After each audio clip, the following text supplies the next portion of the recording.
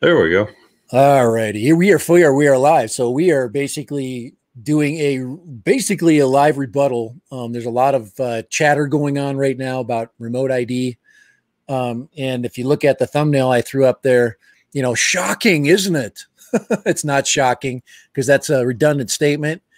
But it's here and, yeah, it's here, and we knew it was coming.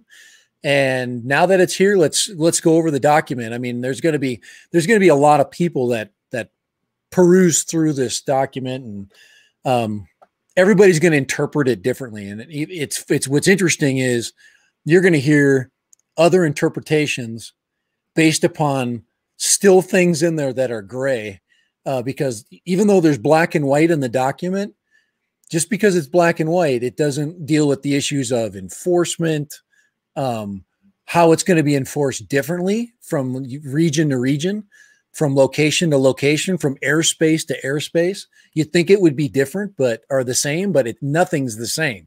It's kind of like driving 100 miles an hour down a freeway and then going from one state to another. And it depends, basically on, and now that what I'm getting at is how we look at it is going to be different. Not the fact that we're going to, not comply with it, but how it's going to affect our flying and what things we need to do to prepare for continuing to fly, if that's your intention. Oh, I don't think there's that much gray area on that thing. They're pretty clear on everything as far as I'm concerned. Well, believe me, there'll be some gray area people are going to find. They'll go, well, look at the part, Article 4, Section 5. And you mean our back alley lawyers that? Yeah. Yeah. And we'll get into that. We'll get into the law part, because my son's a lawyer, and he actually basically brought up what this other lawyer was talking about. And he made the same thing. Don't give anybody any information that they don't need. It was basically never talk to the cops, all that kind of stuff, which is great in practice, but it's great in theory, actually. But there we go. But in practice, is that always the best? Give any ammo to sink your ship with. Right. So, all right, here we go. So what we want to do is what Kai sent me, the PDF of basically the general executive summary that's dated today. So part 89, it says remote. Here, let's get it up here. And this is the piece of the executive summary that we're looking at. So instead of summarizing the summary, we're actually going to look at the freaking paperwork and read it. I mean, everybody needs to read this, and it's hard to read by yourself. So what Kai and I are going to do is help you read it. There's English, and then there's legal English, which right. And we are just like you. We're hobbyists, and we're going to look at it through the eyes of a hobbyist, and then of course look at it. Is this something I can do? Is this something that's unreasonable? And that's really what we get into. And a lot of people think, anytime you get a rule, they're like, oh crap, that's absolutely unreasonable. I'm not going to do that. I'm not willing to do that. It's it. I'm going to drop my hobby. I'm going to take all my drones, put them up on eBay and sell them. And that's it. Final straw. I don't look at it. Anybody's going to sell their drones, do contact me. Right. Yeah. Contact me. And of course, I'm going to give you a 50% valuation of what you paid for it to take it off your hands, because I'm not paying full price for something you're wanting to get rid of. But isn't that mean? That's a little bit mean. More awesome. You can read all the 400 pages and do it while you're sitting on the toilet. That way you have plenty of paper. Read all 400 pages. That would be an exciting stream. Oh my God. I'll tell you what's not exciting. 400 pages of FAA, because a lot of the stuff is just stuff that's all they did was amend it.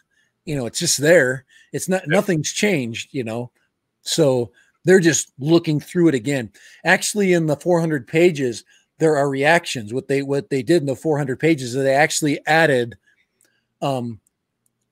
suggestions and or description, language that was used by people suggesting things, and based upon all the material that we sent in, you know, so all the comments and things like that. They actually went through those comments. What's there a section where someone said like "pride out of my dead hand"? Yeah, out of my cold dead hands. Yes. Yeah. DJI actually has quite a few comments in there, which makes total sense. I mean, they got their group together, and I think the section I did catch was flying over people, because of course they're amending that. If you're a 107 pilot, there are going to be. Let's not get we're not going there, but over people business, because that's not part of the executive summary. Eat More Possum wants to use the. Let's go take, you know, one battle at a time right now. All right. So here we go. Let's go to the bottom. What I want to do, I always like to start with the conclusion. Like we know where this book is going, but what we want to do is we want to see what topics do we want to hit. So what I want to do is just go to the bottom of the executive summary real quick, just kind of introduce each of the topics, and then we're going to go back and we're going to bust out each of those ideas. It shouldn't take that long. I mean, it's plain old English. There's nothing here that none of us can understand. So first of all, Eat More Possum figured it out. This 400 pages is the solution to our next pandemic: toilet paper shortage. Well, you have to print that off, and that would, you know, just make sure you print it off with cotton bond. Find some cotton bond, I suggest. And then you got to take off the rough edges. Okay. So maybe some sandpaper. Recovery One drone, the language in older current models is about as clear as mud. Yeah. And that's where you're going to hear the differences as people go through this. They're going to pick out something that makes them really sore and angry, and then they're going to create all kinds of gray area around it. Like I told you, like flying over, they're addressing the 107, because the 107 right now is more restrictive than the recreational pilot. In some of the wording, you have, like, so for example, you have to get waivers, you know, or that. Yeah, and what they're trying to do is create an atmosphere where a waiver isn't always going to be required, because a lot of people, I think actually 51 Drones said it best. Because he kind of brought up the idea that the FAA has bigger fish to fry in a lot of cases, and that's true. And yes, they do pick and choose whose fish they want to fry, but they also are lazy like everybody else. They know they can't cover every single thing 100% of the time. That's why you'll get recreational pilots, you know, dipping down into parks and getting a better shot with their 35 millimeter cameras or whatever. They got somebody in the back like, oh, I'll get down there under 400 feet. Just wait a second here, you know? So anyway, so basically there are 5 bullet points here that we're going to kind of hit. Let me address something here real quick. Go ahead. Possum put out here already, but the last part here, but the public broadcast of my location is troubling. I got news for you. They can already pinpoint your location. I've seen a documentary where systems that are being installed around airports to keep drones out of airport airspace. They cannot just pinpoint the location of the drone. They also can pinpoint the location of the transmitter that's controlling said drone. So right. That technology is not that hard to come by. No, the military uses it all the time to bomb people. So you want to know where the freaking signals come from. You also want to know where the guy that's controlling like a radar station. It's kind of like counter radar. And it's the same thing. It's just they've been triangulating people's radio signals since, 1932 probably. So it's not a new thing. I think triangulation probably started with the military. It probably looked at recovery of downed aircraft with transmitters. You get into all that kind of stuff. The triangulation started when England came up was the radar to intercept German bombers. Right. And there was tons of effort to locate sources of transmission. And when you transmit, you are basically giving up your signal or your location at any time. So anytime you're trying, that's why people, you know, they'll get burner phones with prepaid SIM cards. Yeah. So, you know, obviously they'll know where the phone is, but they won't know who the phone's owner is. And that's unless you paid for it with a credit card, and there you go. It's just a matter of time. But anyways, let's look at that. So we got, so really real quick, I just want to go through the list and then we'll bust up through. And then, like I said, I'll have Kai, you know, give me his thoughts. And I want to listen to what his thoughts are on it. And maybe if I have another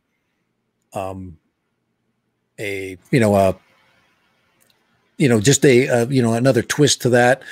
I guess I could be the devil's advocate. I'm really good at that's my forte, is looking at ways people can misinterpret information, because I'm the king of misinterpretation. That's how I stay married. So, all right. What did she say? Okay. She said that I was supposed to, that the grass looked a little long. So my interpretation is that I need to find somebody to cut the grass for me. Hey, the yard would look so much better. All right. So anyway, so we've got the major changes from proposed rule to final rule. Network-based internet transmission requirements. Okay. Now they're saying that network-based internet transmission requirements have been eliminated. Okay. The final rule contains broadcast-only requirements. So showing basically the location of where you're broadcasting from. And of course, and then of course, people are going to have to be able to intercept that broadcast. That's where people get freaked out. U.S. operators under exemption of limited recreational, under the exemption for limited recreational operations may continue to register with the FAA once rather than registering each aircraft. So that's kind of nice if you think about that. You know, not having 25 registrations, you have a license number like everybody else. Limited remote ID UAS had been limited remote ID has been eliminated and replaced with remote ID broadcast module requirements. So we'll get into that. FRIA applications may be submitted to, and I have to look at what FRIA. Do you know what FARA stands for? I'd have to look. That's the free areas like the AMA fields. Yes. So you're the night. That's where I got a misinterpretation of some of that with my quick rant that I had earlier. Beginning, let's see, 18 months after it'd be interesting to see how those areas are set up, because Kai, you're already seeing those areas coming up. They're temporary areas of temporary drone use that are popping up on maps, where there is a area that will come up within the sky vector, and you'll see it kind of, note them. Yeah. So temporary, but think about if say you're going to have a party. Okay. You got a bunch of buddies that want to get together, and you all got your UAVs, and you want to do the problem is you as such cannot file for an FRIA. Right. You have to, yeah. So, what I'm saying is that I'm, like I said, being the devil's advocate here. What if you could create temporary flight restrictions?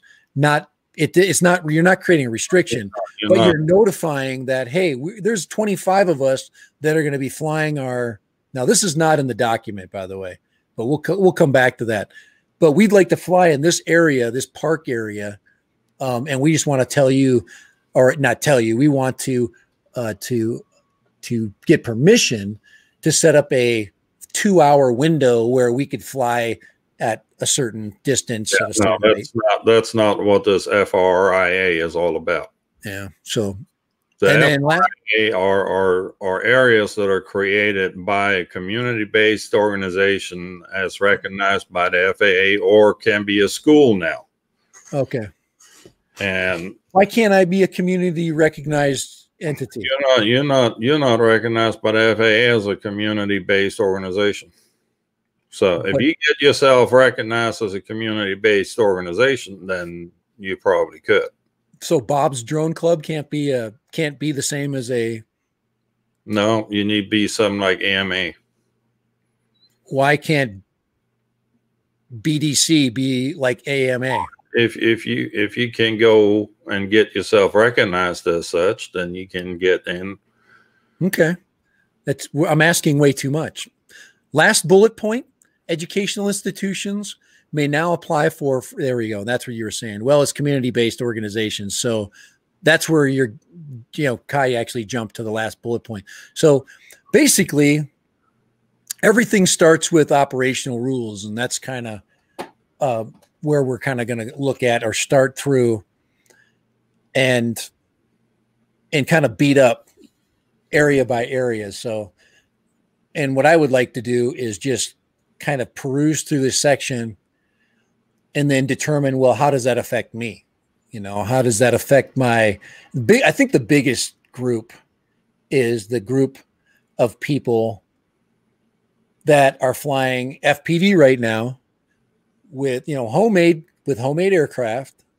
And believe me, the AMA has been flying like that for a long time, but they're in a already recognized place, which protects them. And you can see that the AMA was given some insulation with these rules, but Bob's Drone Club, who just made up his club 3 days ago, is not recognized. So, but operating rules, what does it mean? And how does it change anything? Well, the 55 or less rule is still in effect, right? Yeah. So anything under 250. So 250 grams. Not including 250, just under 250. So 249 and below. Well, see, here's some wording that bugs me right here. Likely. Broadcast remote ID messages directly from the UAV via radio frequency broadcast, likely Wi-Fi or Bluetooth technology. And we know the limitations of both of those, but I mean, Wi-Fi actually can go plenty far as long as you got a good antenna system. Yeah. Bluetooth doesn't have enough. Right. Okay. And broadcast will be compatible with existing personal wireless devices. So that's a good thing. That's something that we already have available to us in our controllers. No, that the broadcast will be compatible with any existing. Right. That's not the device. Everybody with a cell phone should be able to receive that signal. This is where it gets murky, and this is where people get pissed. Standard remote ID messages include UAID serial number, UAID session ID, latitude and longitude, altitude, velocity, latitude, longitude, altitude of control station, and emergency status and time marks. So there you go. That's where everybody's freaking out right there.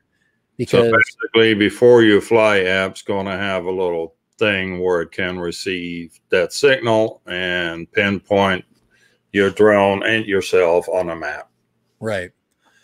And of course, time mark is the big one. So they know exactly when you flew, how you flew, latitude and longitude, altitude, and all those other wonderful things. So there's tons of information there. Yeah, but I mean, this in order to have the time mark don't make any sense, because once you quit flying, I mean, it's pointless. Yeah. The reason they've got it in there is because in order to get in trouble with the FAA, they have to prove location and date and time. XJet says, I have a cordless drill. Does that count? Ask Philly Drone Life how that works with time, location, and on all that. Right. And when you basically broadcast, live, you're giving time, location, all those things. Range or remote ID broadcast may vary, and each UA must be designed to maximize the range at which the broadcast can be received.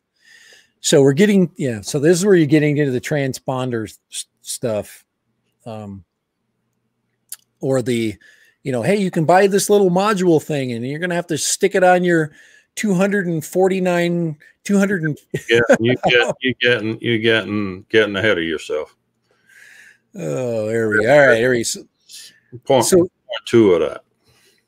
So these are basically all the things that your little tiny UAV is going to have to be, or your big UAV, of course, if you're flying within Part 107 or not. And the one thing I didn't see in here is any separation between 107 and not 107. I'm sure they're using existing rules, except for the fact that they're opening up 107 to another can of worms. Here we go. This is number 2 of that bullet point. This is the ID broadcast module. What is a module? How big is the module going to be? And what Kai said earlier, how much is the module going to cost me? How much is the module going to cost me, and how much is the best thing going to weigh? Right, because if the module is going to weigh too much, my Mavic Mini is not going to be flying. Well, your Mavic Mini wouldn't need the broadcast module because it's below 250. Okay, but if I put that's true. So does it count with the module? If you put a skin on your Mini or a strobe on your Mini too, that puts you over 250, then you got to also add this broadcast module. Or you fly with the LiPo, of course, which brings it just over that. Yeah, either way, you get over you hit 250 or above, you need to add this module. So we're getting into the weight police showing up. The guy that runs into your field there and goes, all right, guys, because obviously if you're going through the 107 course, you have to have all that information. Before we picture a bunch of people come running to us, I mean, there's still this whole trespassing thing. So if you stand out in the field somewhere, just because you stand there broadcasting doesn't mean anybody and their uncle gets to come visit you. Right. Let's see. Sub 250 still needs remote ID if used for non-recreational purposes. And that's what XJet is saying right now. So he's basically bringing up the fact that, if you're operating in 107 rules, you're still remote ID compliant. Even if you're flying a teeny tiny little, I don't see that in here, but he's seeing that in the ruling. It says my drone will now have a large helium balloon attached to it. We know that. If we're going to look at the man with the rants. But I mean, XJet, you have to weigh the helium balloon empty before you take off, because it's you have to weigh the balloon. That the fact that you have helium in it was lift doesn't offset the weight of it. Oh wow! See, Kai's always screwing it all the fun up. I think of some really good, more like interesting way of trying to make this rule less applicable, and Kai just brings you down to earth, literally. So there you go. So this is getting into the broadcast module issue. And then it says, of course, the remotely identify. Yeah, we got line of sight. These are all things that are part. ID message includes serial number, module, latitude, launch. So the module has to broadcast all of this information. Now, I'd like to have an engineer talk about, what that doesn't a GPS doesn't broadcast anything. So anything that's broadcasting has to have a power source. Now you're getting into weight. And it can power itself off of the battery and the drone. Yeah. Flying my 6-inch quad the other day, now I've got to add the ability for it to broadcast its location. This is where you get people going, all right, I'm done with this. I've had enough. It's so what's your FPV, you either add a module to it and you have to stay with, and for some reason this is stressed under the broadcast module, you have to operate with some visual line of sight. And that's probably why the broadcast module doesn't have to broadcast or transmit the location of the ground station. Yeah. Because the ground station. If you go back up to paragraph 1, there's no mention of it about staying within line of sight, but it does require you to broadcast the location of the ground station. And then for the broadcast module, it's only the takeoff location and time mark. They're assuming a shorter. But there's a restriction, visual line of sight. So they're saying, no, we can locate the drone and we should be able to see you from that drone. Ivan basically says my Mavic Mini and Mini 2 have remote ID in their menus and is enabled. It says it's broadcasting my position and stuff. And the only thing that's going to change with that, Ivan, is the button. You're not going to have the ability to turn it off. Right now you can, but in the future, when they do a future update, at least for us, you're not going to have that option to mask your location. Ivan says he doesn't believe it's really working though. How is it? How is it going to be received? So, and I think Kai and I were talking about earlier is that only certain people are going to have the ability to have access to this information. So I'm guessing this is the way we were going with that conversation. It's that if somebody complains about your UAV, they have to go to the authorities who have access to this to be able to capture this information. So technically, only the authorities would have the ability to pinpoint your location, your UAV, and that information. Is that correct? Am I on the right page? No, what I think it read was only law enforcement people can decipher the your registration number. And that makes sense because you can buy an app that allows you to see what aircraft are in the sky, but it doesn't tell you the name of the pilot. No, it doesn't tell you the name of the pilot. Only law enforcement gets to see the name of the pilot. So that makes sense. Right. So you can equate it and pilot. Yeah. So you can equate it to any app that allows you to see aircraft in the sky, which is interesting, actually. Hold on for just a second. Yeah, go ahead. So Kai's just got to pop out. So, getting back with that, you have privacy, but you don't have like drone privacy. So your drone is wherever in the sky. Okay.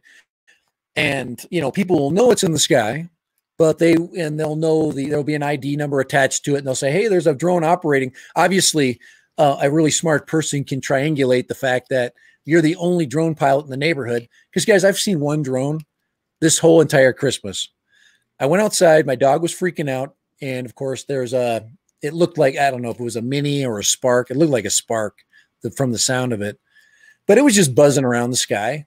But one, I've seen one in maybe a year now. I was 8 months, but and maybe the other drone that I saw was probably a Mavic, or it was a Phantom, an old Phantom, maybe a Phantom 4 or something. But I don't see. One of the things I don't understand, and maybe it's because of where I live, I just don't see volumes of drones anywhere. I never do. And I think that's what freaks people out is they think, oh, I saw one in the park the other day.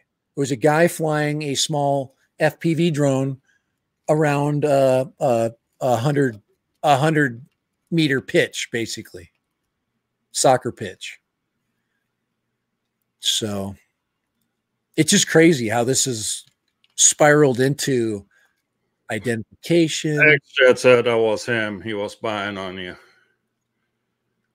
That was my drone. I was spying on you.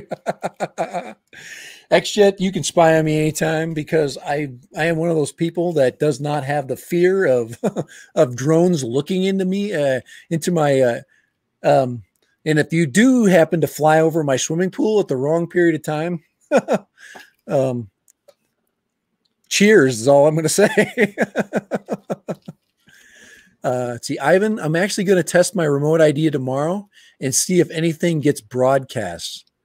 So I don't know how how's he going to determine his broadcast? Well, that's the next. I mean, where's this app at? And Okay, I'm actually going to bring up something that's related to this, and I actually thought of this just a second ago. oh god. Okay, drone manufacturers, okay, DJI was put on. I'm just bringing up this as a side note that they are restricted from buying and selling American parts, and okay, which they pretty much don't. I can't imagine they buy or sell many American parts because There is they a shitload of American parts in the air too. Somebody just published some of the chips are made by Texas Instruments. And, oh wow, okay. I don't think about the little circuit boards, and those are full of them. You're right. You are correct. I'm thinking about like FPV manufacturers. Yeah. Well, parts. It's probably going to be a temporary disruption in their supply chain. Yeah. But how are you going to prevent somebody from Jet? You got to go. Hey, take it easy. He's of course going to have his own rants on this. He's definitely become an expert because of all the time he's put into this and all the dealings, the actual court dealings he's had to. We're just trying to just get through some of this, this black and white material here, because it does get to the point where the average person needs to, be able to understand it. And, right now we're discussing what it means. For example, design and production rules for manufacturers. How does that going to affect us? Meaning that, am I still going to be able to buy a flight controller? Or, obviously motors can't be restricted, but stuff that allows things to fly, is that going to be restricted? Obviously people are going to still build, there's a lot of people that aren't going to care about the rules and they're just going to build stuff anyway. They're going to fly, under the radar, so to speak. There's going to be plenty of people flying under the radar with this, but here's a question in the chat. Will we see flight controllers, Maytag and the like, including remote ID on their boards? Oh, yeah. Interesting. I don't think we're going to see that as part of the flight controllers. I think it'll just be a module, a separate module. And what that module, as we're seeing in this next part here, was the design production rules for manufacturers. All that stuff's going to have to be blessed by the FAA, and I don't think Maytag's going to submit their flight controllers to the FAA for approval. Right, because it's just the time constraints, the all the restrictions just for that. It's easier just to sell a circuit board. And what you do with, because there's nothing illegal about selling a circuit board. It's what you do with the circuit board that changes its purpose. It can be made for flight, but until it actually gets put on something and turns into a drone, does it become a drone? You have your SN95. I think it's all BS. It as much as it's much as I like it, it's the BS we have to put up with. Right. It says, under the rule, anyone can create a means of compliance. And I think the FAA wants that, but the cost of that compliance is where we're getting at. And right now, and I can say from my own standpoint, I'm like, fine, I'm going to go get my 107. I'm going to keep it up to date. I'm going to follow the rules and keep a logbook, do all the things that you need to do, fly in the envelope. But how much is that going to cost? And it's just like any hobby. Once the cost becomes restrictive, people break the rules and they break the law because they can't afford the cost of compliance. And that's my fear, is that they're going to drive the cost of compliance so high that they're going to create criminals out of people that just want to have fun. And that's troubling. But then you get into the whole issue of, like any rule, you have to enforce it. And the FAA isn't going to send people all over the country working with law enforcement. For example, there's not going to be an FAA officer that the federal government's going to pay for that's going to be in my little town or the little town next to it. So how are you going to stop it? And that's where you get into, you know, do I want to be a rebel, or, you know, do I want to be compliant? Can I afford to be compliant? And that's what I'm afraid of is it's not fair. The fairness issue. Yeah. So now we have the follow-up question is, do we have to have a module for each drone? And I believe, no, reading these rules, I believe you will have to, because you have to register each module with each UA for each UA. So you cannot use one module for several UA. Right? I didn't get that. It did say that your module, right here on the bullet point under 2 on the broadcast module. Yep, let me just look at that here. Enabled retrofit for existing UA, and broadcast module serial number must be entered into the registration record for the unmanned aircraft. So if you register your module to your unmanned aircraft, you cannot change the unmanned aircraft on the module, can you? Well, that to me, that's okay. What are you trying to do? Are you trying to identify? Well, the question is, do we have to have a module for each of our drones, or can we use one and put it on our drones as needed? And my okay, so because this is the way it reads, you got to register. You don't have to register each one of your UAs, right? You have to register each one of the modules. So quite honestly, in the relaxing of the restrictions of having your each drone license, they're still doing that. They're just doing it differently. Yeah. Okay. I just wanted to get the fine print there. That's what makes sense. So one of the things I read earlier, I'm like, well, fine. No, that's great. They're actually making 107 pilots, more like recreational pilots, where we can get one license. We'll be looked at like we're driving, say, I've got a class A license. Okay. So I get to drive 18 wheelers with air brakes. Now I can drive any 18 wheeler with air brakes in the regular world. Well, with the drone world, each truck is registered separately. And with the remote ID module, it's basically doing that. Each UAV is going to have a distinct signature, not the pilot. The pilot will be flying with one license.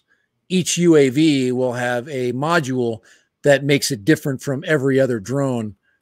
And that makes no sense to do that. I guess they're trying to identify the weight, the make, the model, so they know if it's heavy. I understand why they're doing that.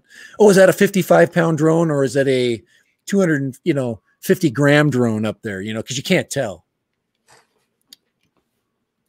Interesting. That's an interesting interpretation. And like I said, if you're just an everyday hack like me, and like Kai, we're just looking at this just like you.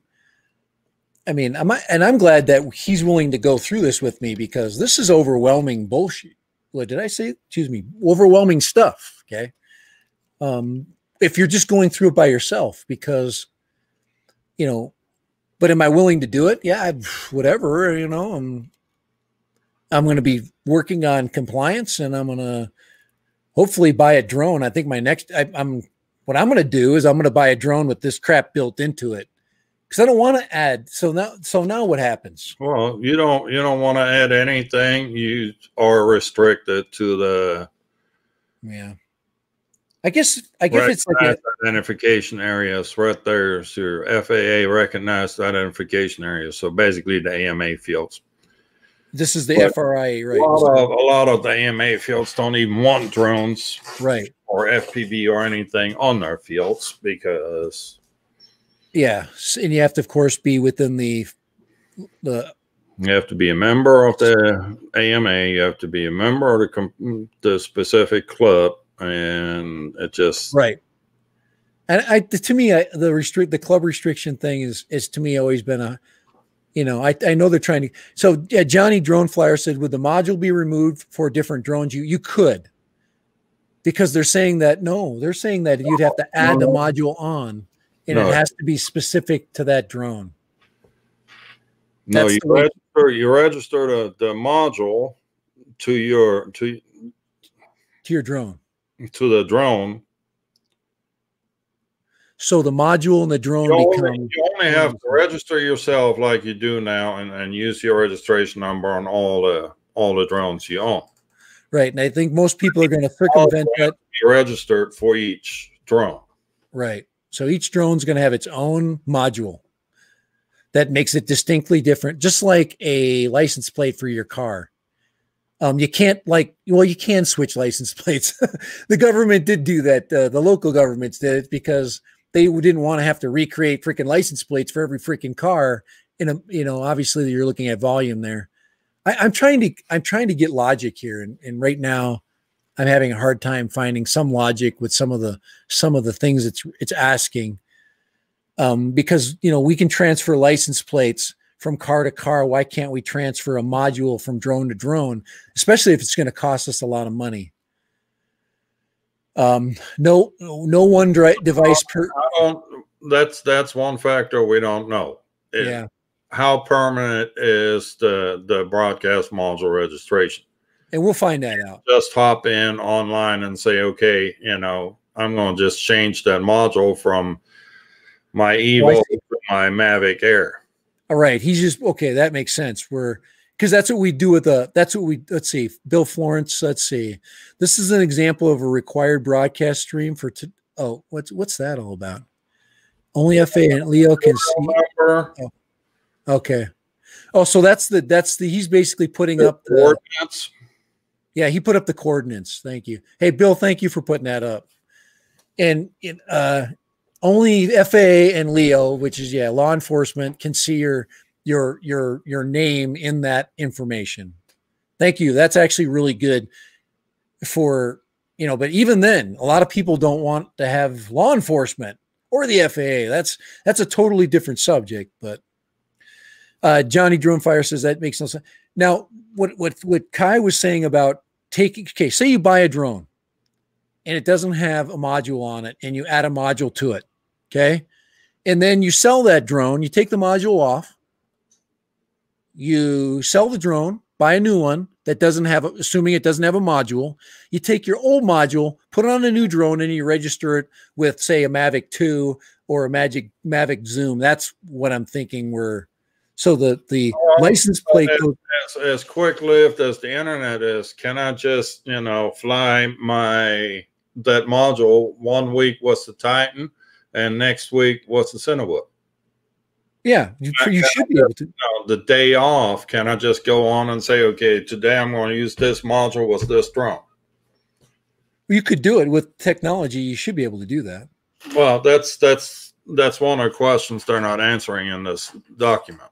Okay, and I think somebody's going to bring that up. They'll bring up all right. Holy crap, dude! We're how many minutes are we into this? How often can you change the registered UA to the module? Right. Is there a limit on how many times you can use it, or how many times you can change the registration on it?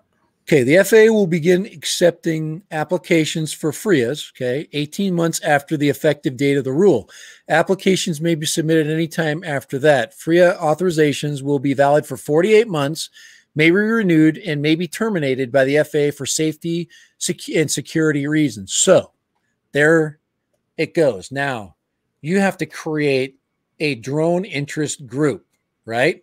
Kind of like at school, like you were saying, you're bringing up, say I create a group at work, and we could create an entity with the FAA, tell them and give them our plan. This is where we're going to fly. This is where we're going to be doing our outdoor activities. A school can do that now. Right. You don't even have to create an entity. You just ask the school would have to go and apply and ask for this FRIA. FRA, right. So they're not restricting education, and that's good. But my question is, which school is going to take on the liability? Right. And there's actually, I talked to Kai, and Kai actually brought it up, and there are schools that are doing it. And like our school didn't want to take on some liability that I was bringing up. Hey, I want to create a drone interest group. And our compliance guy, our safety compliance guy said, absolutely not. That was, yeah. So said, nope, no drones. Now this is how it's going to change. Raytheon is a major military. They're a contractor in the United States, and they're based in Utah. Raytheon, I hear, is giving money to drone interest groups around our state. I think that money is going to change people's minds a little bit about, especially Raytheon. Raytheon's a big company. They make missiles and crap, electronic system. Raytheon does a lot in radar technology, satellite technology, not just military, also civilian. Yeah, so they're bigger. They're basically mainly a civilian contractor that has military contracts. Let's see. Didn't they say DJI is banned from the U.S. tech, such as remote ID? Well, they're not banned from. You can still use their devices. They're just being punished for not complying with mostly civil rights violations. The fact that they have concentration camps in Western China, that kind of stuff. That's where it gets into. They're being punished for that. Obviously, the technology issue is also a big deal, but they're not banned. Our federal government is banned from buying them to use for, like, for example, I was operating a state park and I wanted to do surveillance of the Grand Canyon, I'd have to use an American-made drone. I couldn't use a DJI. You can use a drone that's not on the list, on the acceptable list, right? And tell me the names of those. I mean, how expensive they are, because I literally have to create my own drone company, build it. No, there's companies that are, but none that we recreationally buy drones from. Let's see, design and production rules. This is for manufacturers. Most unmanned aircraft must be produced as standard remote ID unmanned aircraft and meet requirements of this rule beginning in 18 months after the effective date. So they got basically a little over a year to basically, year and a half. Yeah. Broadcast modules must be produced to meet the requirements of the rule and minimum performance. Used. Yeah. So they have to meet that when they go in for their FAA and their FCC. They have to basically say, hey, this is how we're going to do that. Yeah. And then it says the final rule establishes minimum performance requirements describing the desired outcomes, goals, and results for remote identification without establishing any specific means or process. So they're going to tell you, okay, your signal has to reach at least 2 miles. We don't care how you get the signal 2 miles, as long as it goes 2 miles.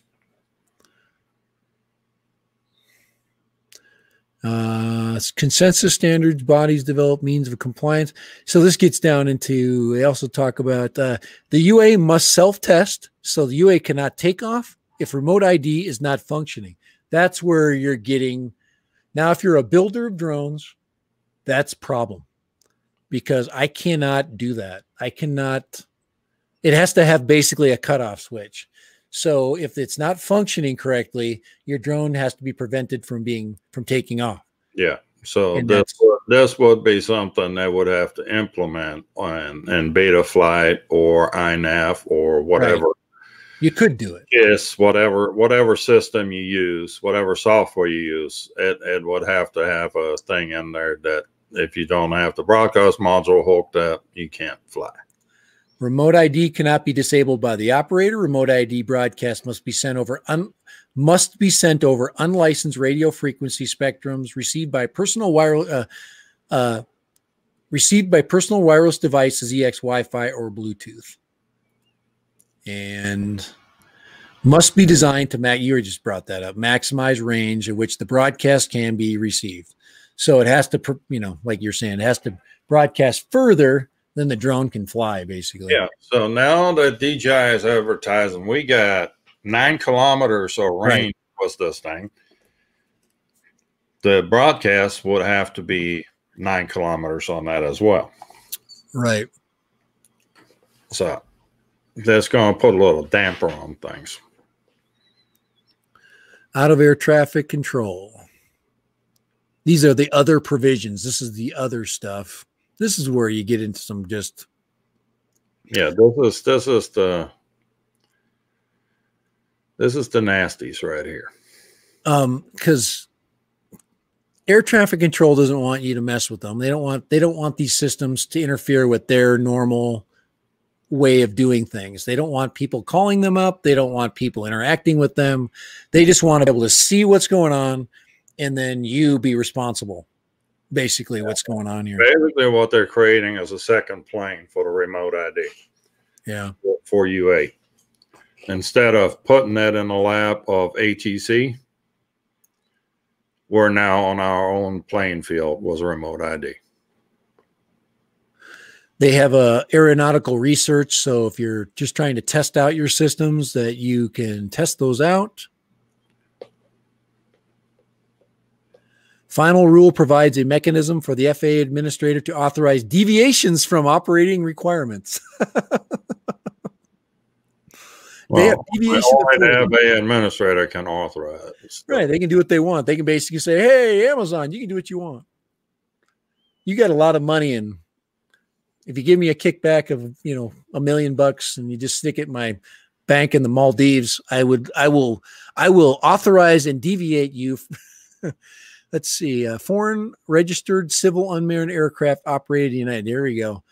It says a rule allows for UA registered in a foreign country to be operated in the United States only if the operator files a notice of identification with the FAA. This enables the FAA and law enforcement to correlate a remote ID broadcast with a person. So does anybody want to visit the United States with their drone anymore right now? I just wanted to go to the Grand Canyon and take a picture of my family from a bridge. Okay.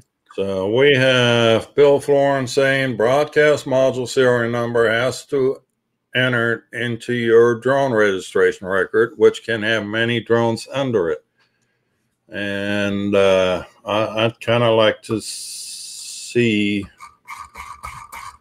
there was something.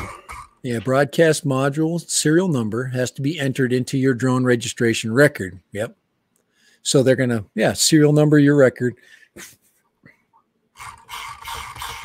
So, okay. I see what they're doing. If we go back in that last. I see. Thanks, Bill. Appreciate that. Well, so I want to know where he come up with that information. Because could you tell him the provisions here? Here we go. What page of 470 pages that comes on?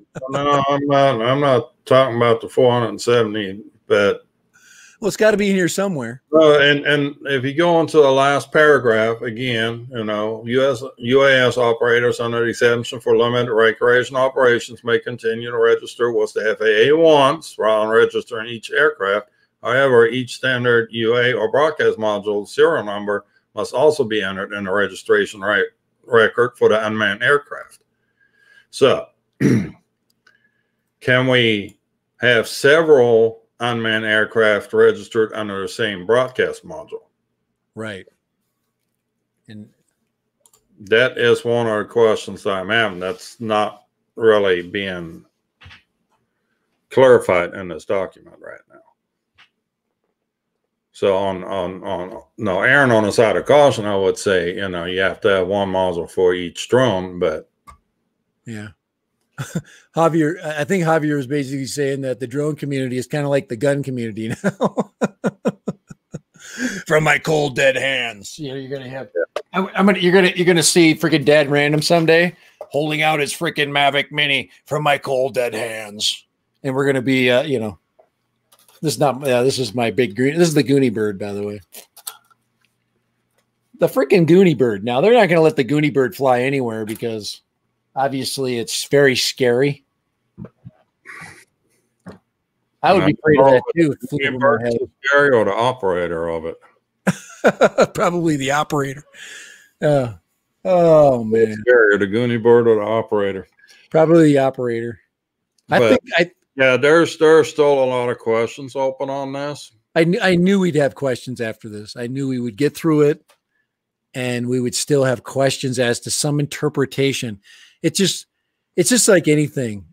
You know, you've got two things. One is compliance. Now the FAA is, you know, say you've checked all the boxes and crossed all the T's, that kind of thing, and your law enforcement agency or your local FAA branch, like where I live, I pretty much live in the Wild West, doesn't give a freaking hairy rat's butt, because we've got meth coming through from Vegas. We've got truckloads of pot coming from freaking Colorado, you know, and the last thing they give a crap about is an ounce of freaking drone flying over my head when we're picking 10 pounds. You know what I'm saying? I'm just saying it's all about personal, you know, conviction, I guess, when we're getting down to it.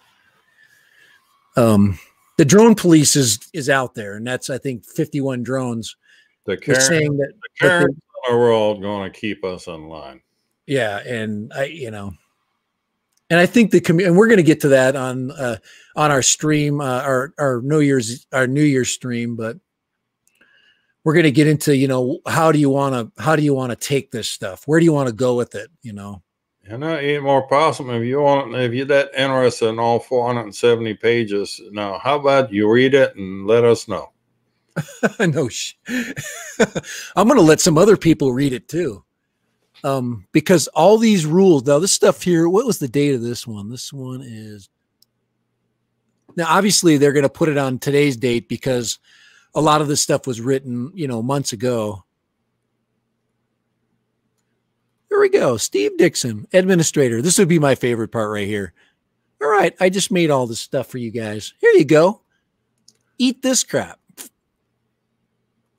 That's the ADS out prohibition. Yeah. So I remember that gimmick that DJI did on the Air 2 was the ADS-B receiver. Yeah. Yeah. Well, now they're talking about an ADS-B out. So that was ADS-B in. In, right. But there's an ADS-B out, which is supposed to be on every aircraft in airspace.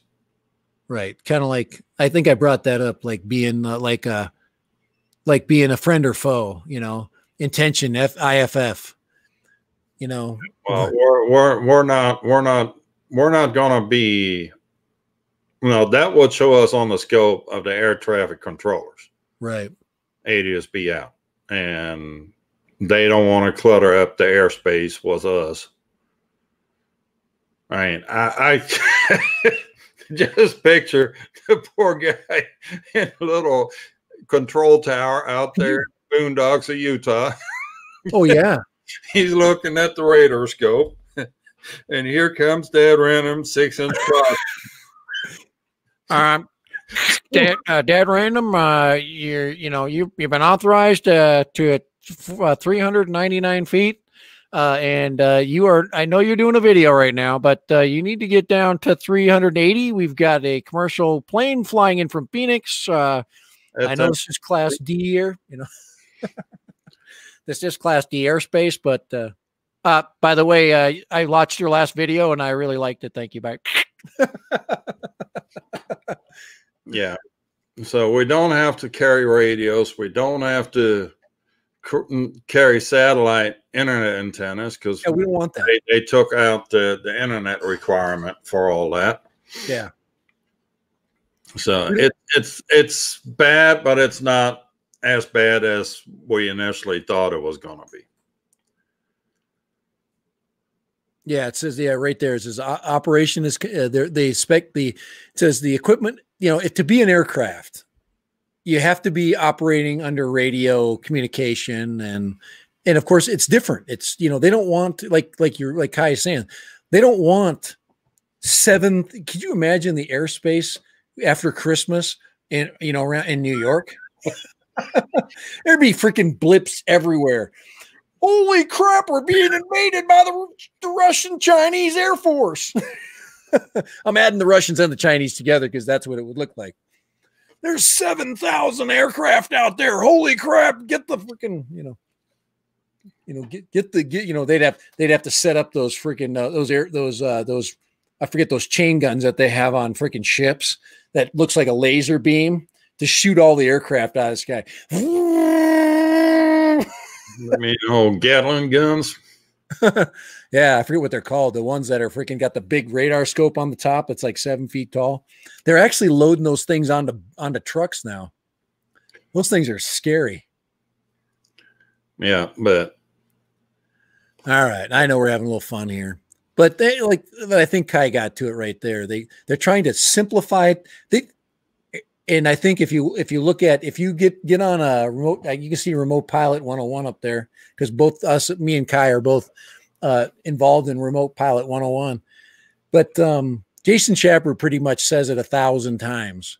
They don't want to talk to you. You are not something that they want to even deal with. You are a freaking drone pilot with a FAA certification card. So don't think you're a pilot. I think that's funny. I was talking to my friend who flies, who just retired from the Air Force, and he's now a captain. He was a captain when he retired. Now he's a ship captain. He got his captain's license. Yeah, no, I'm not going to call you Captain Dad. That ain't happening. Oh, I don't want to be anybody's freaking captain. That's too much responsibility. Oh crap. But then anyway, it's so yeah, it is going to be cowboy, maybe, but not captain. I think what we need to do, Kai, is we need to, as we're going through this journey of drones. Well, you're on vacation, so you can sit down and read the 470 pages and read the cliff notes. I think I can boil it down to 10 rules. Just 10 things that you should do, and you'll never get in trouble. I'm sure I could do that somehow. As much as I don't want to do that, I hate rules and I hate lists of things, because that's like the hot thing on YouTube is for people to go, these are 10 things that you should know about the Mavic Mini. Yeah, no crap, dude. 10 reasons why you should buy it. 10 reasons if you push the left stick forward, the drone goes up. Item number 1. If you move the right stick to the left, it will go left. I'm just and you wonder why I've never made a video like that. I couldn't do it. I literally would cry in the process of it. Are they necessary? Yeah, absolutely. I'm just not that kind of guy. I hold it more was the golfing roads. What was it? If it goes left, it's a hook. If it goes right, it's a slice. If it goes straight, it's a freaking miracle. It's a miracle. That's the truth. The 10 drone commandments, and you'll never get in trouble. Ivan, I think you literally could get it down to 10. If you do these 10 things, you will never be on the radar. And the key is the radar. Oh, I can off the freaking radar. I can boil it down to 1. Just don't take off. Don't fly. I had so much time. I had so much fun flying the other day, even though I did kill my freaking my balance lead. I did see Kelly's balance lead too. We have twinner batteries right now. Well, eat more possum. He's bringing up a good point. Flies 20 miles from the nearest small city and municipal airport out in the boondocks around cows. Often below the tree line. Why force me into this out there? Yeah, exactly. And I'm not going to tell you anything, but you're under the radar, literally. Basically, they are trying to one size fits all. Right. East to West Coast. And unfortunately, there are some people that proved them right. Right. Recently. Yeah. Yeah. And we're working hard at this. I think Kai and I'm going to take this freaking document down because it's making us both want to, it's making my eyes water. All right. But I think kind of to knock this thing out, I think we want to keep people excited about this hobby, not for personal reasons, but because you like to do it. And that's pretty much the way I look at it. Don't make something bigger than it needs to be. and then figure a way. And then I told you, I'm going to figure a way forward. I'm going to create a way forward. Like, hey, Kai, when you first, what year, I'm going to try to create an analogy here and see if it works. Okay, here we go. I'm going to ask Kai a question. Okay. Here we go. Kai, when did you first get excited about scuba diving? I'm going to bring it in scuba because we both like scuba. When did you go, holy crap, I want to do that? Actually, me starting in scuba diving was a total by accident thing. I've actually kept saltwater aquariums for several years now. Yeah, there you go. And in one of the groups, somebody popped up and said they had a low-cost way to get certified for scuba, but they needed to do it as a group because the guy was doing a group rate. So the more people we got in it, the better. It's a good group activity. All right, sign me up. And you think it's easy for Kai to scuba dive. You guys don't understand. You have to find a 7-foot freaking wetsuit somewhere in America, and you ain't gonna find it. So literally, he has to come out of Sweden. Yeah, you can't. Well, that's true. They have some freaking pretty tall dudes there, but not a 7-foot size. No, I got the tall booties. So really, you got it to work like that? Yeah. You can't tell me that you're screwing up my analogy, Kai. I'm trying to show you everybody how hard it is to dive, but how important it is that you want to do it so bad that you're willing to go. We could talk about my dry suit. Okay, there you go. I'm just saying. Measure me 3 times for, because every time the shop sent the numbers to the manufacturer says there's no way these numbers can be right. And Mike, I'm gonna slip over to Mike. Until the shop finally told him, "You don't understand. The guy is 7 foot tall," and then that finally registered with them. Yeah, because you don't always need to use a wetsuit. Obviously, I dived as much as I could without one because I found right away that diving without a wetsuit is pretty nice because you don't freaking get buoyant. You don't have to wear weight and all these things that can you imagine a 7-foot wetsuit? Those things float. So if you have a 7-foot wetsuit, you get all this buoyant material, and the less wetsuit, the better. So I like, Farmer John, you get the small ones. But what I'm saying is, have you ever got to dive a hooker system? Were you on a long hose? No, I've never done that. I've never done the. I did some volunteer work at the Texas State Aquarium a couple years ago, and we would dive on the long hose. But you have got to put a shit ton of lead on you to get you to sink because you're full of air in salt water. Yeah. Yeah. Next thing you know, you have 50 pounds of lead slung around your hips. One of the things about wearing the weight belts is it really affected my back, especially in the salt water. And I had to weigh, I forget, it was 30 pounds or something I'd have to freaking have on. It was a lot of weight. Maybe it wasn't 30, maybe it was like 15 or something like that. No, maybe it was 30. It probably was. It was freaking heavy. Mike Henrik, I just want to make, he's saying that this is kind of a really important point about, wanting to do it so bad that it keeps you kind of going. He's basically says he has cancer, and it distracts him from all the bull crap. Back in the day, back when I was probably 15 or 14 years old, I got one of those scuba magazines, and I would sit in the library and I would look through every single freaking page.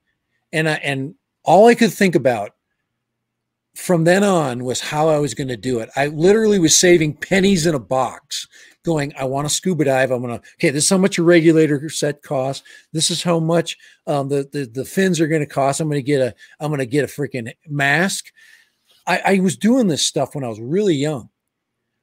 And what I'm saying about, everybody going, well, if these rules change, I'm never going to be able to do it. That's bullcrap.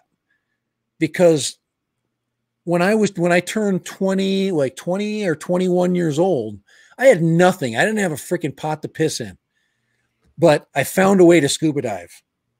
And not only did I find a way, to get my certification, I found a way to become a dive master, and everything was working against me. Car payments, in school, finding places to live. It's like anything. If you want to do it bad enough, you'll figure a way forward. And that's kind of my message, you know. And like with Kai, I mean, he's freaking 7 feet.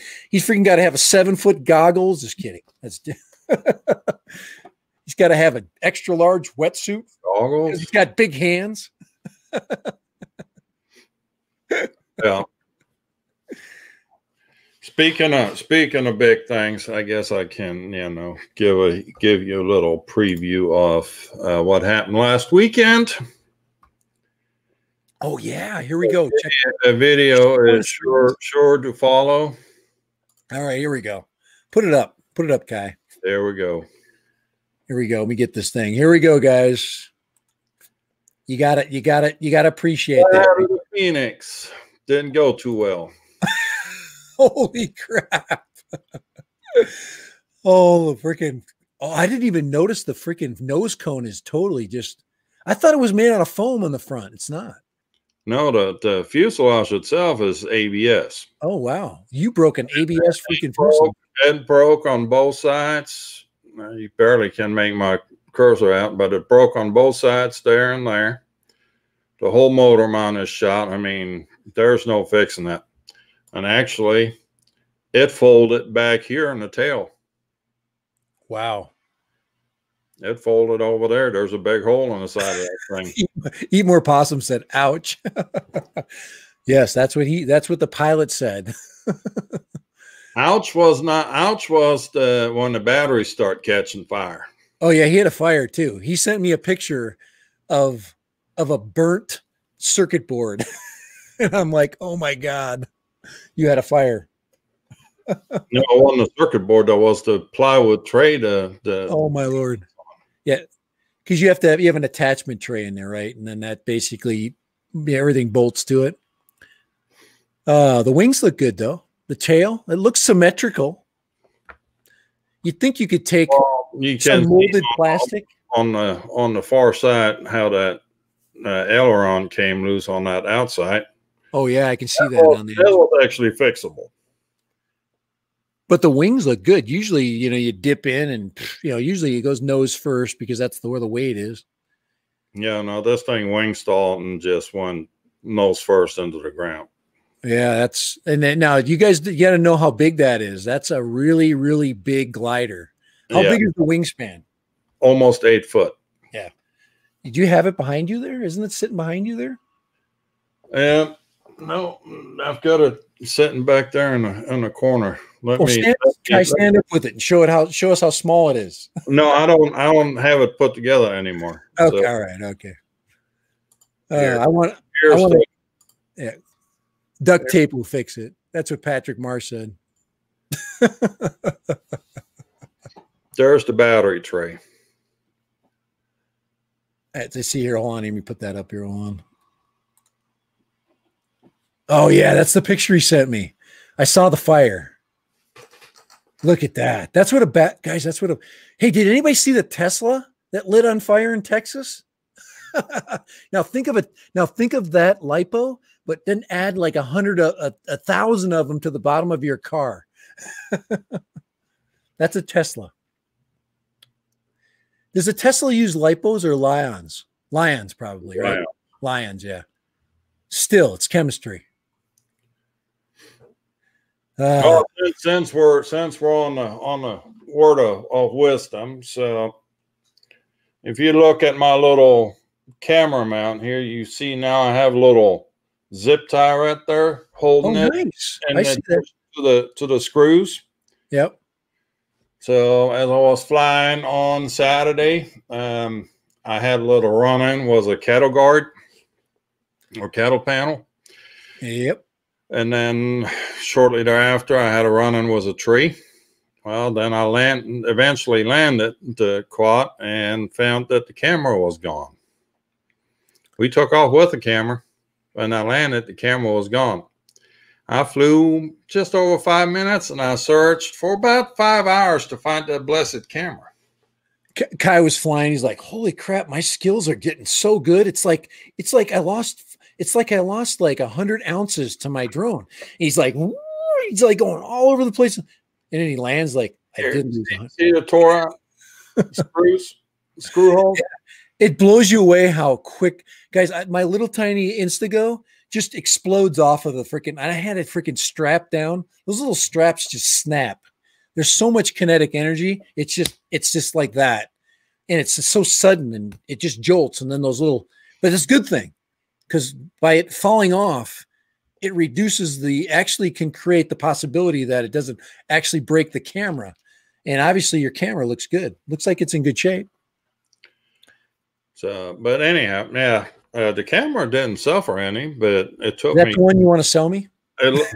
No, the one I want to sell you is still sitting here, fresh in a box. He's got it. If anybody wants to buy this camera before me, I think I might have to end up buying this thing. He's giving me some numbers that are very, very, very exciting right now, and I would like to have that camera. I would like to have it now. I have a GoPro 6. And I do have an Instago. I have yet to fly the Instago on my drone, which is probably going to go on soon, because with an Instago 360, you can get the most very interesting video. But I want to get that Instago 360 SMO. Yeah, naked version of the Instago. I'm a lover of that too. I think that is the crap, man. That is the but I would like to have the full camera, the full Osmo Action, and that's, I have to decide, should I buy Kai's camera or should I buy a camera I can only use on a drone? Well, with Kai's camera, I could use it, for vlogging too. I could set it down, have a second camera, and then, with sound, and then I can have, so you get all those interesting, shots when you're flying and stuff. And you could do that with another action camera, and you'll see a lot of creators do that. They hook one onto the basket of their shopping cart, and they'll put one on their hat cam, and then they'll use the drone camera, and then you just bring all those together in post-production. Do you think we hit the topic? I think we did. I think we straightened it out, and then my daughter's calling me. Here we go. It's Amelia. So let's see. She's probably holding it here. Hello? Dinner. All right. There you go. I just knew it was time. All right. Be down there. Thank you. Bye. It's burrito time. Believe me, it's gas night. There will be some serious gas to address after I get done with this. Ivan, last thing he says, says Lion is Tesla tech. You're correct. They probably have put a lot of this is all your cordless power tools are Lion power too. I was thinking about taking a battery apart, a cordless tool apart, and just sucking the freaking Lions out of it. Because all of them are usually good. It's the smart board that goes bad on them. The batteries are usually fine. And we did actually I was actually thinking about you. I showed you and you showed me actually. Kai actually showed me you can buy the plastic trays to make your own Lions that come with the balance lead and the XT60 connector. And all you got to do is put the cells in there and then wrap it up. Just get some duct tape and you got yourself a freaking, or shrink wrap it. But it's a little heavier because you got the plastic. But I was looking at the part costs. I didn't know what batteries to buy though, because you can buy a lot of different Lions, and some are way more expensive than others. And I was like, oh crap, which ones are the ones I should buy? That's where you look at the discharge rating, and there's a lot of confusion data on those things. Yeah, so I wouldn't buy them unless I knew. Of course, there's a lot of black market Lion batteries. There's a lot of remanufacturing of those. So you never know if you're getting, a Japanese version versus a Chinese version, because they just make them. Well, there's a pretty good store called the 18650 Battery Store.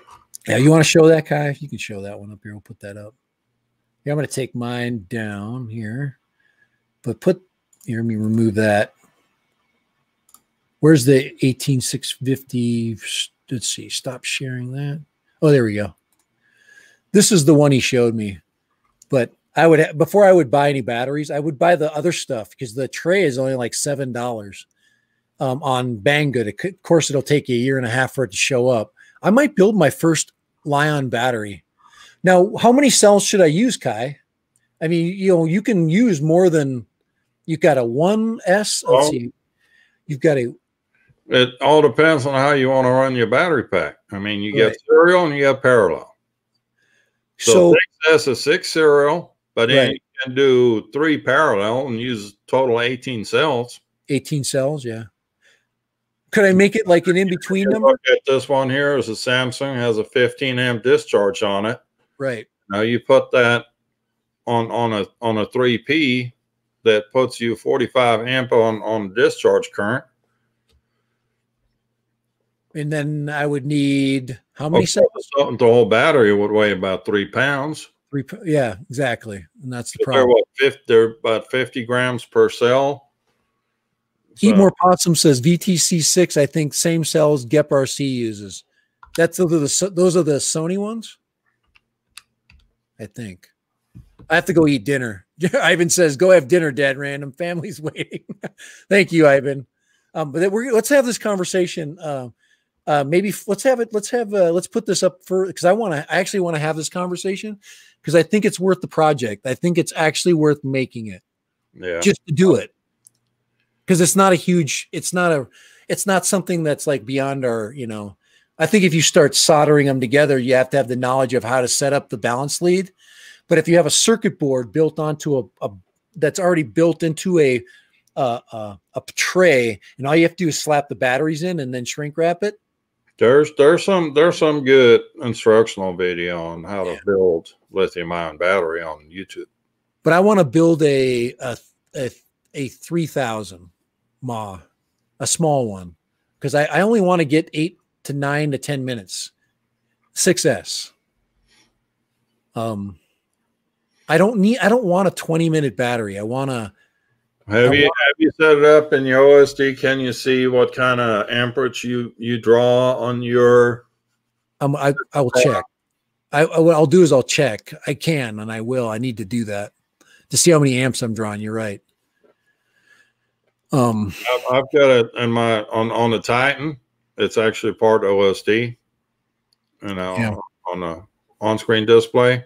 Yeah, how many amps it pulls, and I would have to do it on a 6S 2P. 2P. And draw 30 amps. Right, and I think that's what the maximum is for. I think for what most drones require is 30 amp draw. I think that's the max. That's what the ones that you make, which are 6 cells. No, 1, 2, 3, 6. There's 6. Yeah, the straight. No, would be 12 cells. The 6S 2P would be 12 cells. 12 cells. It's 2. Yeah, because you've got 2 parallel sets. Yeah. Then the weight. Then you got to think of the weight of that. Well, they weigh usually about 50 grams per cell. Right. So that's 600 grams. 600 grams, yeah. Which is pretty heavy. It's almost a pound and a half, yeah. That's a lot of weight. All right, I'm thinking about that because I think I'm going to buy the tray, and that would only make a 1P, not a 2P cell. So, but then you think about it, you get it all put together, and then you use it, and then you go, well, crap, I could have just put a 1500 mAh. Cells. You what? You're not supposed to pee on the cells. Electronics don't like it when you pee on them. Yeah. See, I have to put this technically into my brain. Into, like you're saying, you need to know your amp draw, so you know how many cells you're going to need. You might need a bigger 2P. Then they got a 3P, which is freaking ginormous. I could freaking run a scooter with that. All right, guys. We'll leave a link to the summary in the description. You leave the short one, or I can do both here. A copy. You can do both. Keep both of those in the description so people can access that. The first one I put up is the long one. The second one I'm putting up is the short one. This is the summary. The other one's 400 pages. This one's 2 pages. So I suggest you look at the smaller one. So, all right. Now you put your mail. Oh, that's my Google. That's my Google. Look, that's my here. Hold on here. I thought that was the right one. Hold on here. Details. Let's see. Share.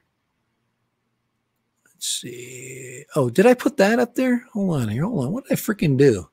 I have got my head in my freaking keister. Let's see. Open a new window. Go Google user content. Mail. Google. Oh, holy crap here. Where's my sit here? All right. Anyway, yeah. Anyway, don't click on that. Actually, click on it and see what happens. Where's it going to bring you? The first one is the. I've put the. There we go. That's the UAV.gov one. That's the FAA version. I just gave you Kai's email address. So if you want to click on that, there you go. And you can. You're welcome to. He would love for you to correspond with him. All right, I'm going to go down and visit with my family. Yeah. But thanks, Kai. I appreciate you popping in. I appreciate you popping in. It's I think it helps.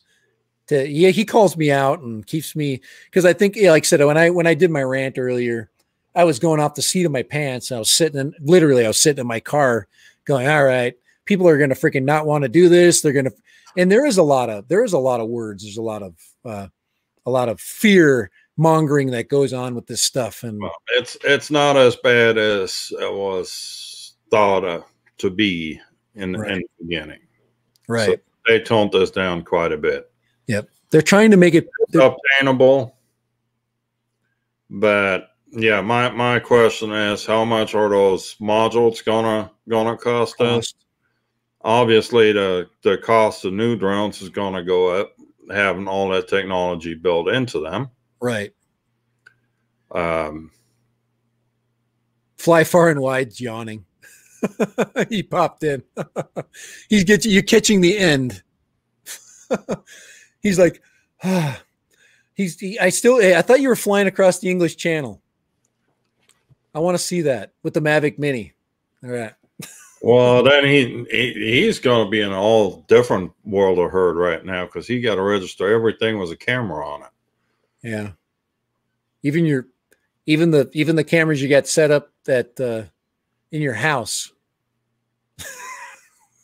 to check to see if your dog's barking. You got to go see what C1 and C2 and all that. Yeah. Baloney's going to be now. Yeah. I don't know. I'm not going to. Super stay. Thank you, Fly Far. Yeah, friggin'. You found it. This is I've got a pound. Holy crap. I thought I was 252 pounds before the stream. Now I've got 254 pounds. You've been pounded. Thank you.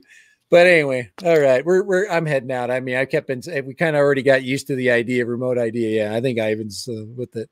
All right, guys, enjoy. Like I said, I will put up a notification for the next stream that we do. We've been doing odd times, but we do plan on doing a New Year's stream. We'll have a New Year's stream was 400 AGL for a special guest. Yeah, he's going to come on and we're going to straighten everybody out. Hopefully, we don't get scared away from the drone hobby when 400 starts helping us out with the rules and regulations. But he's a good guy. He does commercial work, and he has a lot of knowledge. So it'll be interesting to feed off of that knowledge. So, and Sam Burns is in the house, a little late. Yeah. Unfortunately, we're gonna call it quits. Dad's got to go eat before. I got my burrito's getting cold, guys.